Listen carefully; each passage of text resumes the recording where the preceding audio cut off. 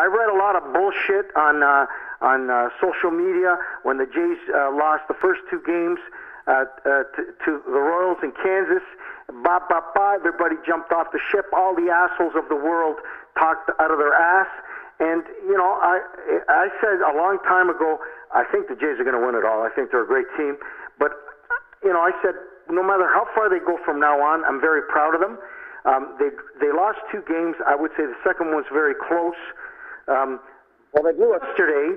Yesterday were great. There's a lot of emotion.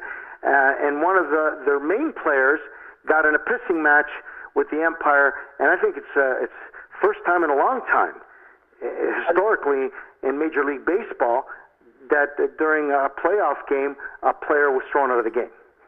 Yeah, well, that may be, but I think the Jays have developed themselves a bit of a reputation for chirping a little bit too much at the umpires. They deserve to chirp. I know that it's futile, and you ain't going to get anywhere because they got screwed in the first two games when they played the Rangers. I think the officiating was extremely suspect, but that's my personal opinion.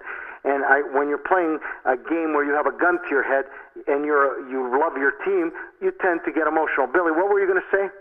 Oh no, I've learned a number of things watching this series, and the most important one is I totally underestimated the Kansas City Royals. No, you didn't. You said and we can pull it, that they were a very good team and very serious, and not to take them lightly. No, but I've never seen a team hit the ball harder. I'm talking about contact, not lofting it out of the park, but just hitting it. And they frighten me to death with that. Every pitcher the Blue Jays have thrown at them gets killed. I always taken the Royals very serious. They beat one of the best teams in Major League Baseball, and they are very, very, very, very serious team.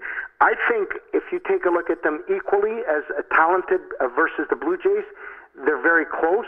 I think the Blue Jays are a better team. That's why they won last night. I think that the first game, the Blue Jays, they have, like all human beings, they got the jitters. The first game against the Royals, and the Royals dominated them. Dominated the pitching, dominated the hitting, dominated everything. The second game in Kansas, the Blue Jays could have went either way. I think that the game, a couple of errors, they lost the rhythm of the game, just like the Rangers did in that last game where the Blue Jays beat them. And I think last night it was a magnificent game against two very, very, very talented teams. Yeah, well, don't forget, in the second game, the Jays blew a 3-0 lead in Kansas. I just said Kansas City Royals. Thank you for reiterating it. They made a few errors, and they blew their lead, and the rhythm of the game went in the favor of the Royals. Frank, they made one error, and then Kansas City got a bunch of hits off of them. They made the one error on a pop. I think that error was the turning point. Well, you got to be a little bit stronger than just.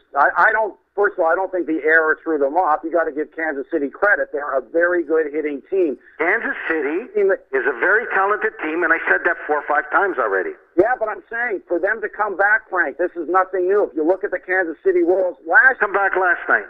Last year, they almost got knocked off in the wild card game. They were down by an enormous score. They're not going to beat the Jays. The Jays are going to win tonight at home, and they're going to go back and finish them off, just like they did with the Rangers. They lost 2 at home, and then they went back and they finished the Rangers in their own home, in their own backyard, and shut them up.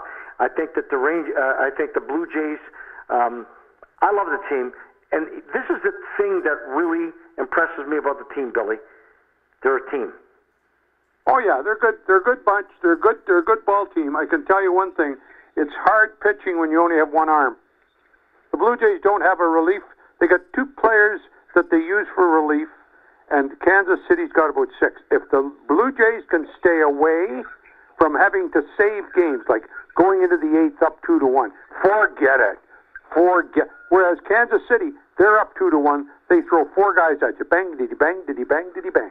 And that's the difference now. I think the Blue Jays are ahead of them in most departments, other than the one I just mentioned. I've never seen a team hit the ball more square than Kansas City does. They The Blue Jays kind of showed their ace in the pocket last night, where they got the relief pitcher, their closer, because they had no choice to close the game, and that's going to make it a little bit difficult tonight. Afternoon. He'll throw him if he has to. I mean, he hasn't got any choice, Frank. He has to lose. He has to win. Listen to me, Billy. I'm a big fan of you. I'm a big fan of you. I'm a big fan of your logic and your rationales when you talk. I'm telling you right now, modestly, I'm a big baseball fan. I believe those two teams are very equal. Like, it's a great series because you have two magnificent teams playing against each other. One team didn't steal their way in. They both fought and grinded their way in. And if Chicago survives, they're another team that deserves to be where they've got to be. I believe the Blue Jays are going to beat them. I believe that as far as pitching, I think that the Royals have a little more depth, unfortunately, than the Blue Jays. But as far as hitting, I think the Blue Jays can match them.